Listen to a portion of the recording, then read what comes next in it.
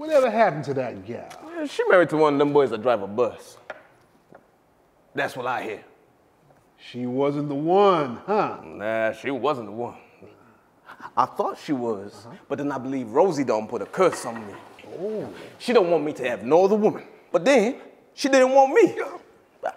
I told her, baby, just tell me what kind of biscuits you want to make. You know, I'm like the middleman. I can grind it up. She knew I was telling the truth too. She couldn't say nothing about that.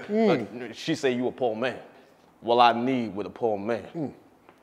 I told her, say if I make 100, I'll give you 99. She didn't trust me on that one. But I went down to the crap game, hit 6 quick licks, left with $163. I went on back up there. She let me in.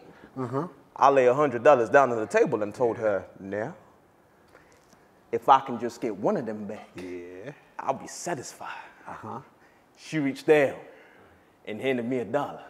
And I went on in the room and went to bed. Oh, no! But she had my breakfast on the table.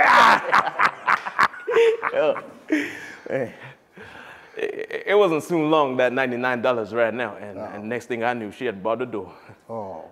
I went on and left, but I never could get her off my mind. I said I was gonna find me another woman. But every time I get hold to her, time I lay down with them, I see Rosie's face. Oh, man.